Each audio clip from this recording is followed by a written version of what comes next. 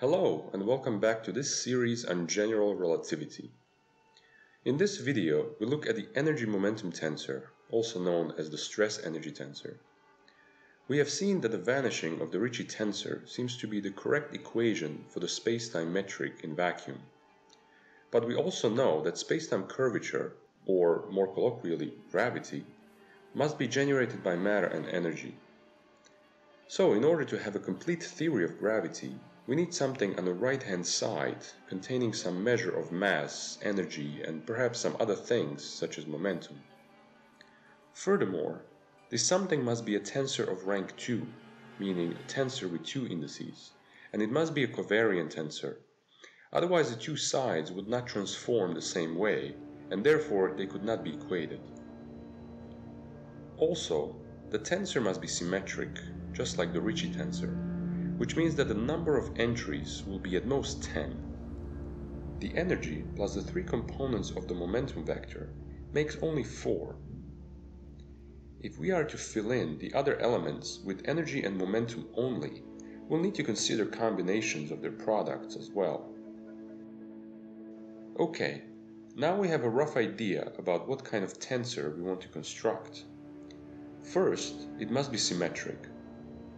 Second, it should contain at least energy and momentum. And third, it must be covariant, and let's not forget that it's a field. To make things as easy as possible, let's construct our tensor in flat spacetime using Cartesian coordinates. Before we continue, let's recall some basic facts about special relativity, namely the relation between energy, momentum, and the unit tangent vector u. The energy and momentum of a moving particle are given by these formulae.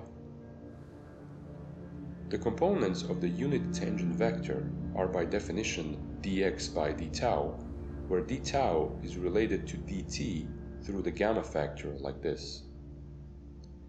If we choose to work in units where the speed of light is 1, the energy and momentum can be written as a 4-vector. Recalling this identity, where eta is the flat spacetime metric, we recover the well-known relation between energy and momentum. Since our tensor is a field, we now need to switch from individual particles to densities. Let's begin by imagining a swarm of particles at rest. If we choose an arbitrary volume of space and count the number of particles it encloses, we can define a rest frame number density, n0.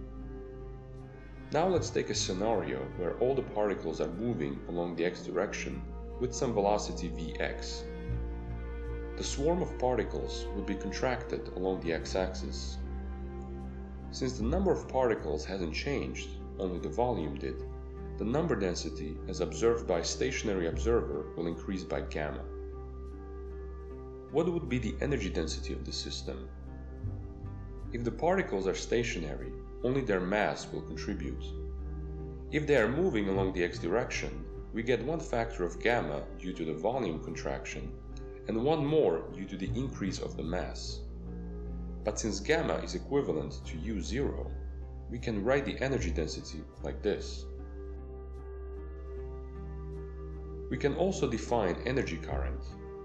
This would be the rate at which the energy flows in and out of a region of space. Recall the definition of current. It is the amount of stuff, whatever it is, that flows across some surface per unit time and is given by the density of the stuff multiplied by the velocity of the stuff.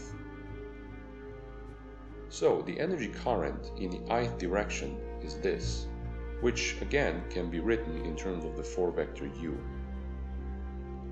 We must insist that energy and mass can be neither destroyed nor created.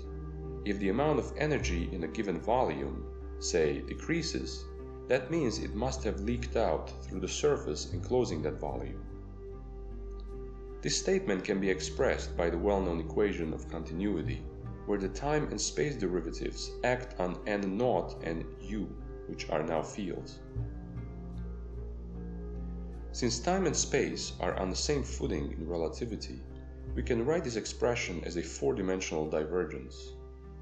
we can repeat the same analysis for each component of the momentum density. Let us arrange the energy momentum densities and currents in a matrix, like so. In the first row, we have the density of energy and the three components of the momentum density vector.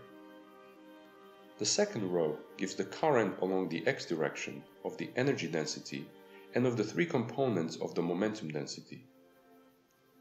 The third and fourth row give the same as row 2, but in the y and z direction. The first column lists the energy density and energy current along the three spatial directions. The other three columns list the momentum density and the momentum currents for the x, y, and z components of the momenta along the x, y, and z directions. The continuity equation can be written in a matrix form like this. Recall the rules of matrix multiplication.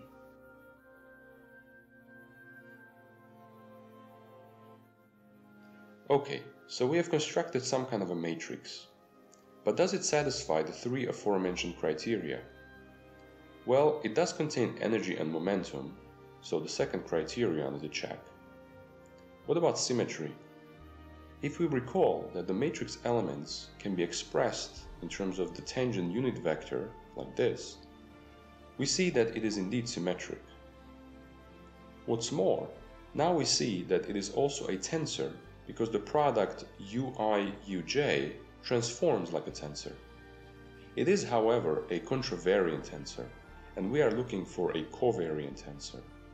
So the last condition is not met. This, however, is not a big issue because we can always transform tensors from one kind to another using what's called a contraction, where eta is again the flat spacetime metric. So, the contracted energy momentum tensor is covariant. Let's look at an example of an energy momentum tensor for an ideal gas. In such a gas, the particles interact among themselves as hard spheres. They have no internal states. Let's consider again some small spatial volume.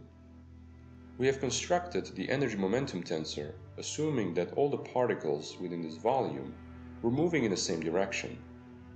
This, of course, is a silly assumption. In real systems, the particles will have a range of velocities specified by some distribution. The average of their velocities, called drift velocity, is the velocity that causes the number density to increase by gamma. What will be the elements of the energy momentum tensor for this system? I will write them all down and then we'll go over them term by term. So, let's begin with the energy density. As I just mentioned, this term is just the particle density in a stationary reference frame. This term is the kinetic energy averaged over all particles inside the volume. For the energy current, we average over this term. The last two terms follow exactly the same logic. Let's work out these terms for the simple case of a gas at equilibrium. What this means is that the drift velocity at any point in the space occupied by this gas is 0.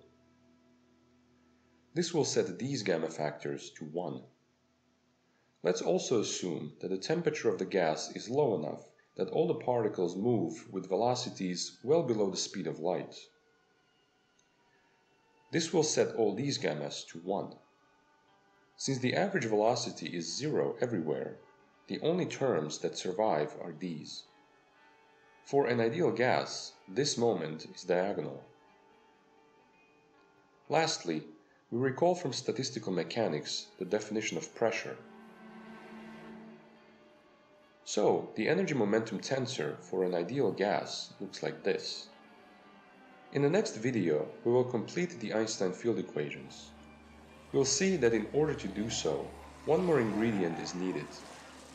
But I better go. It sounds like the walkers are coming.